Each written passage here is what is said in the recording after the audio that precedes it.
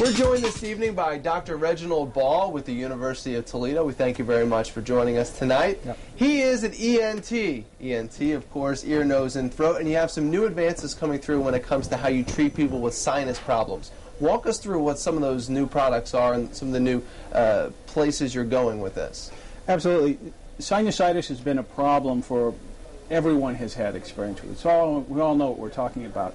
And really the changes and advances we're seeing are coming as a result of better understanding of the disease process as well as better understanding of how to treat it. Now, treat it not only medically, but also surgically.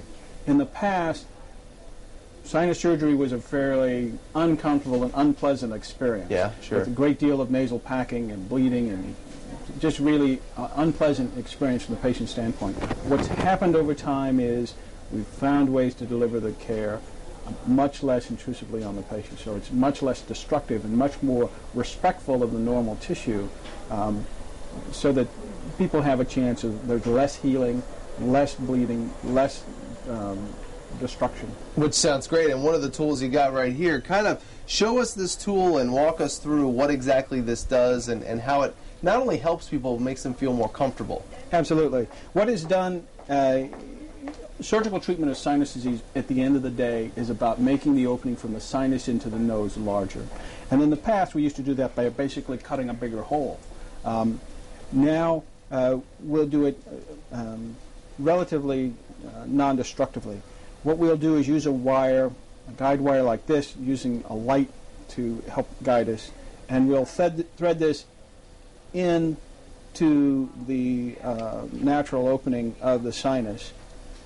And then with this guiding it, slip this catheter into the sinus and then blow it up, essentially. And that way just sort of dilate the opening. So the balloon gradually gets bigger and blows up.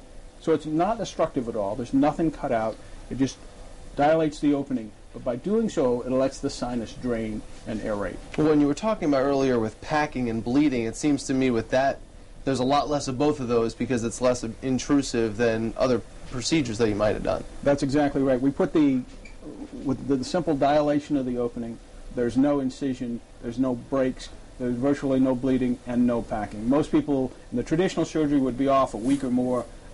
With this sort of surgery, we're talking about most people are able to return to work within 48 to 72 hours. How many people are you seeing with bad issues when it comes to their sinuses? I mean, is it a common thing where you're seeing it all the time?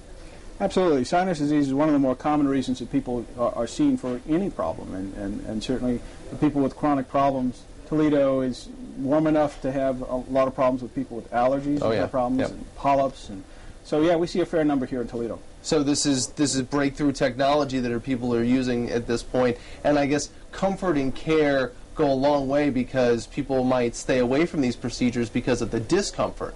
That's exactly right. You know, one study has found that the number of people that didn't agree to go forward or didn't want to go forward with surgery was roughly half the people that potentially could have been helped by surgery. All right, so you're helping more than half of the people. Dr. Reginald Baugh, thank you very much for your time. The University of Toledo Medical Center, and that is your talk back.